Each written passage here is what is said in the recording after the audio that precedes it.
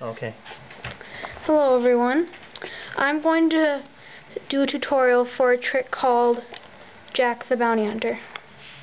Now, I'm going to make two piles of 15. 1, 2, 3, 4, 5, 6, 7, 8, 9, 10, 11, 12, 13, 14, 15. 1, 2, 3, 4, 5, 6, 7, 8, 9, 10, 11, 12, 13, 14, 15. Now, I'm going to cut these two decks in a random place. Now, what you have now is you have a spectator. Pick a card. In this case is the 9 of clubs. So you put that deck aside. Now what happens is you tell your these two decks are your spectator's decks. These two decks are yours.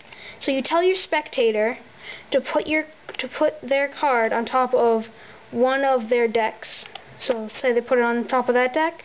You can take any of your two decks, place it on top, and you put Jack on one of your decks and place their deck on top, and like that.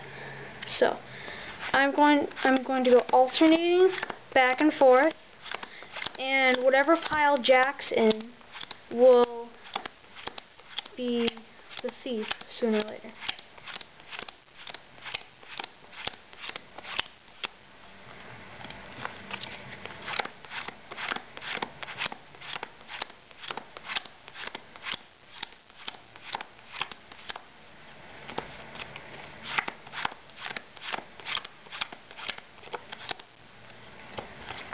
One more time.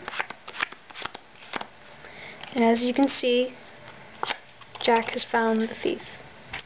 Thank you very much.